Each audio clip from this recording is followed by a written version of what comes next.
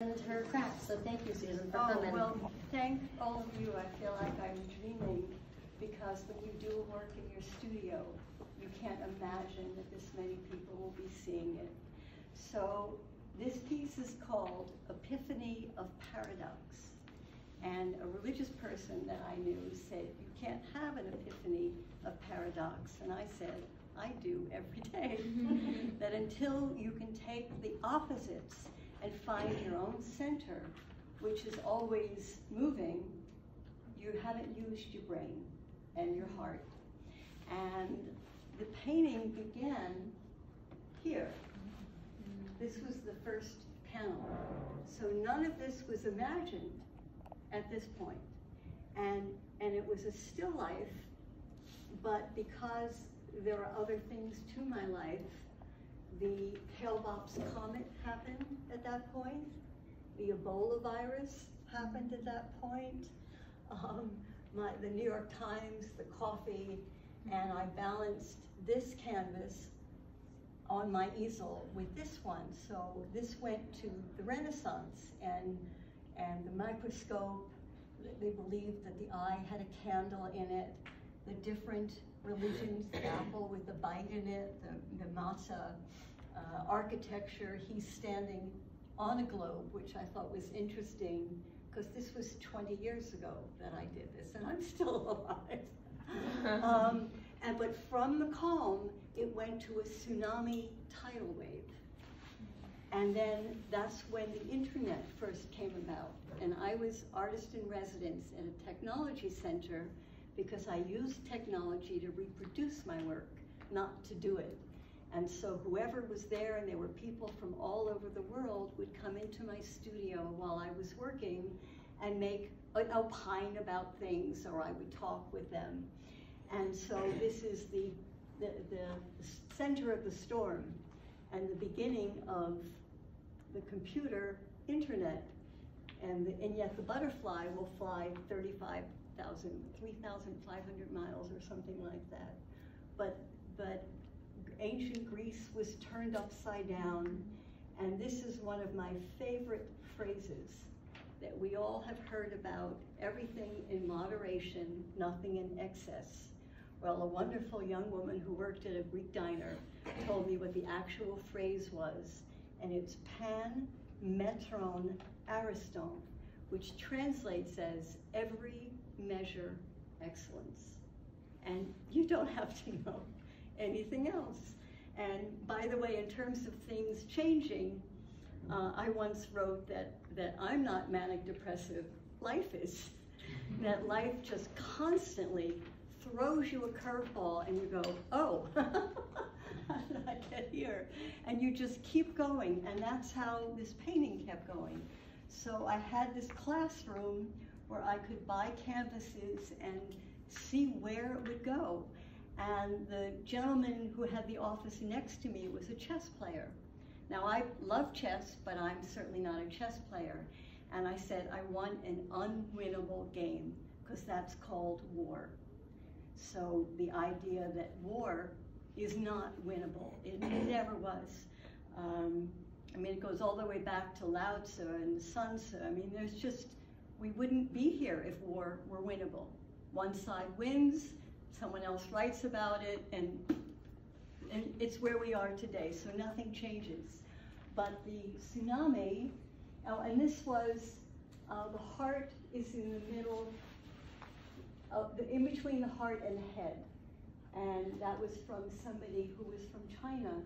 And this was the words for peace in both Hebrew and Arabic, and the DNA molecule. And there's bits of still lifes throughout the whole thing. But if you focus too much on nature, and that's all you're interested in, the little goose is wandering out, and this became the Mekong Delta and war.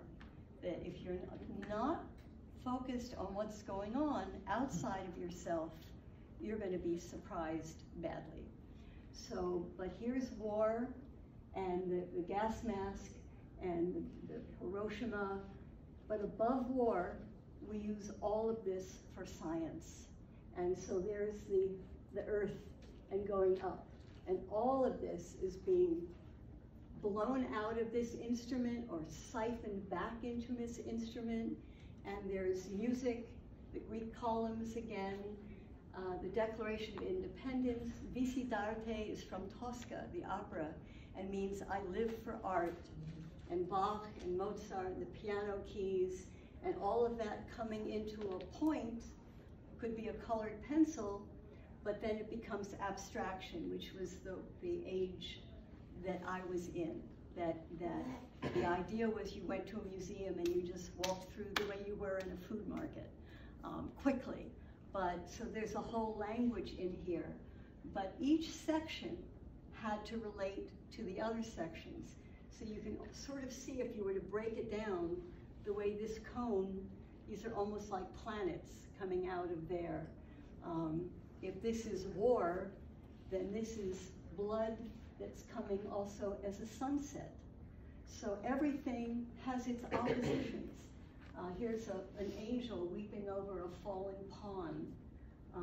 This DNA and C60 is my own theory of how life began. And a physicist told me I might be right, but I won't begrudge you all with it. But throughout, there's a bagel, a flower, a still life.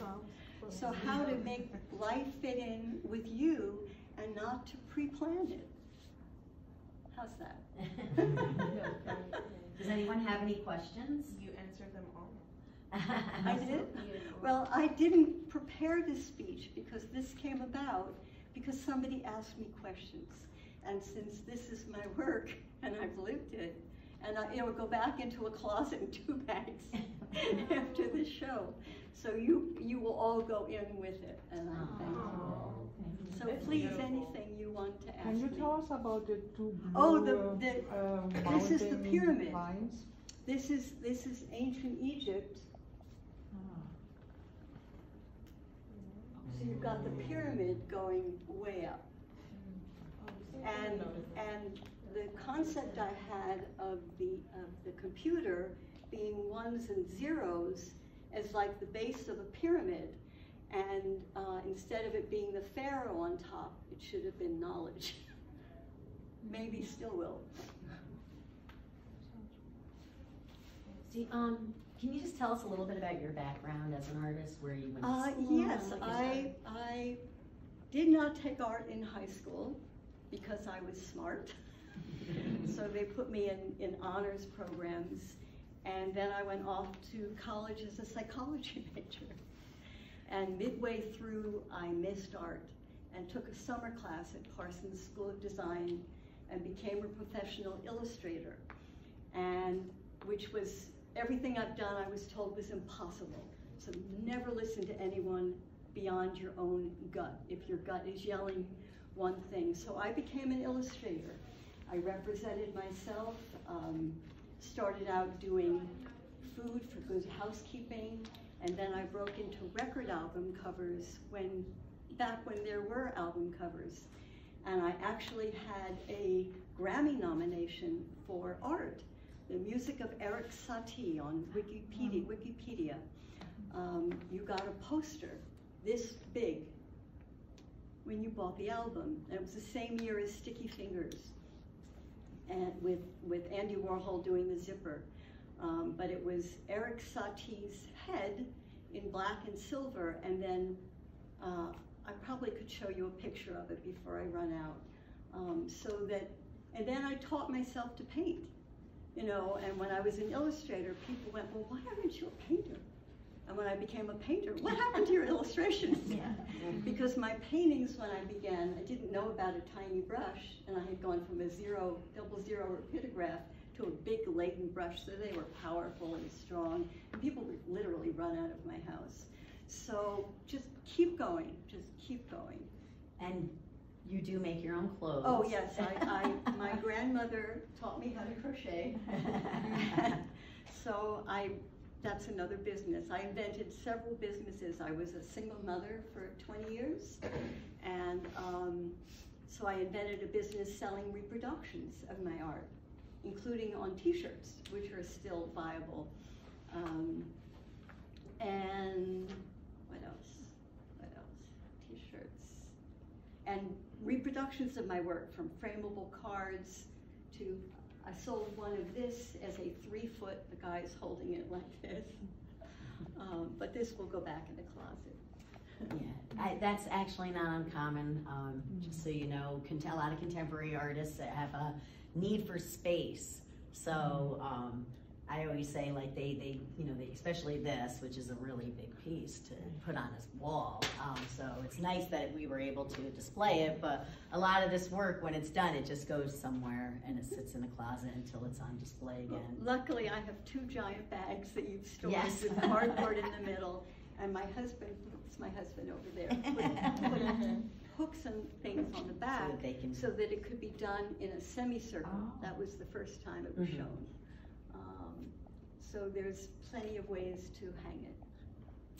So, I just wanted to, because we're about wrapping up. How much time? You got maybe 10 minutes. a couple minutes. I'm just going to 10 get to minutes. say a couple things to you guys, because you guys are going to be graduating and you're going to be figuring out what you're going to do and how you're going to do it. And this is my final lecture I give to all my students every year, because I work in the Department of Art, and I have so many art students every year whose parents will say to them, "What are you going to do with that?" And I'm like, "Well, what aren't you going to do with it?" That's what you have to say back.